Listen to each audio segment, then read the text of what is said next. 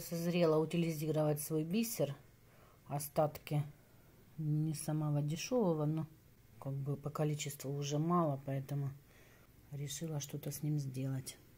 Вот такие у меня есть фантазии, которые я тоже, когда делать нечего, вышиваю на машине.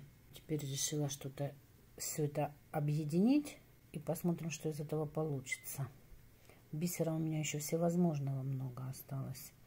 В остатках там по чайной ложке, по пол чайной ложки. Оказывается, у меня основы для брошек еще остались. Я все сдала подружкам в отдел, чтобы распродали. Лет 6 я уже не бралась, наверное. Страшно подумать, за бисер. 5 точно. И выкинуть жалко, и отдать жалко, и продать там тоже есть что, но тоже мне пока что хомяк мой не дает. Ну, посмотрим, что будет из этих остатков с моими фантазиями. Что мы получим в результате.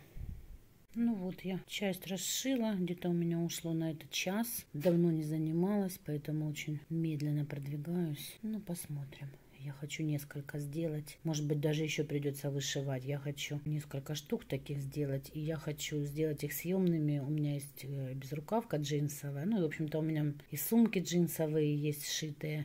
Очень-то будет неплохо. Думаю, цеплять это все я люблю. Такие фантазии. Мне кажется, это бог напоминает.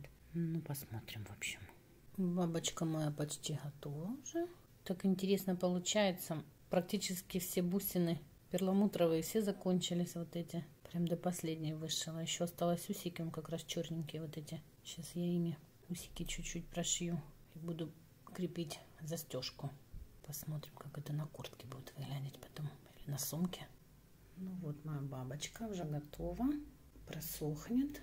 Вот я прицепила к ней на коже застежку. Сейчас положу, пусть просохнет. И потом уже буду примерять. Может быть, разошью еще 2, чтобы потом сразу все посмотреть, как выглядит.